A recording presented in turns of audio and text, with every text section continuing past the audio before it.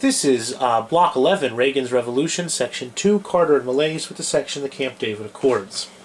President Carter's greatest success as president came in the realm of Middle Eastern diplomacy. If we remember back to Block 9, there was the Yom Kippur War. The Yom Kippur War was a victory for the Israelis, but the Arabs had done well enough where Arab pride was restored, but Israeli strength was confirmed. This led the president of Egypt. Nasser had died. The new president was Anwar Sadat.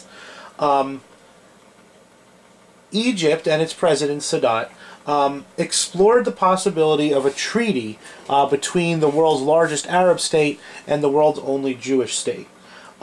Israeli Prime Minister Menachem Begin, and there he is in the picture, in a Nixon goes to China moment, invited President Sadat to address the Israeli parliament.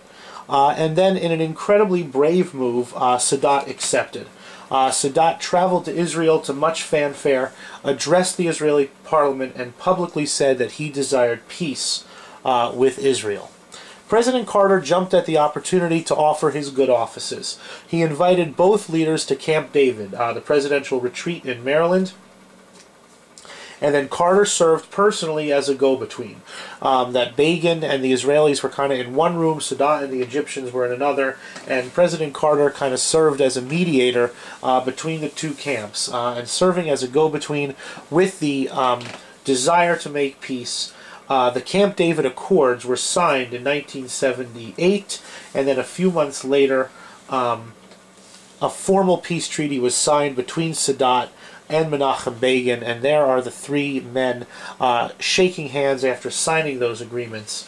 And it was the first formal peace treaty between any of the Arab countries and the State of Israel. And the fact that it was the strongest and the leader of the Arab countries made it especially important. In exchange for peace with Egypt, Israel gave back most of the land taken in the 1967 war from Egypt in exchange for that peace. This was a world-changing event that, if you looked at the history of the Middle East, there were wars in the Middle East between Israel and its Arab neighbors in 1948, 1956, 1967, 1973, and then no major wars between the Israelis and the Arab nations, with the exception of Israel's invasion of Lebanon in 1982, but that did not involve the major Arab nations of the world, Egypt, Syria, Jordan, Iraq, etc.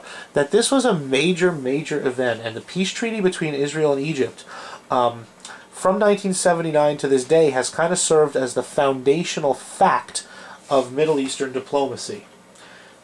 Sadat paid for the treaty with his life.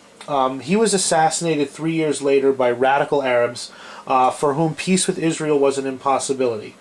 Menachem Begin, his successor in the peace process, the man who signed the peace treaty with Jordan, the man who signed a peace treaty with the Palestinian, the PLO, Yitzhak Rabin, Begin's successor, was assassinated in 1995 by a radical Israeli for signing a treaty of peace with the Palestinians. So we're talking about two very brave men, Sadat and Begin. Sadat paid for it with his life against people on his own side that could not accept peace with Israel.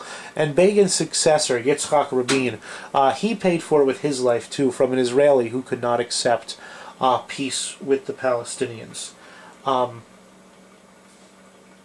Like I said, this treaty between Israel and Egypt forms the foundation of the modern diplomatic Middle East, and now the fact that Egypt has been kind of taken over by the Muslim Brotherhood as their new government does not particularly bode well for the future of this 35-year-old peace agreement. So something to watch in the world. Camp David, it's President Carter's greatest success.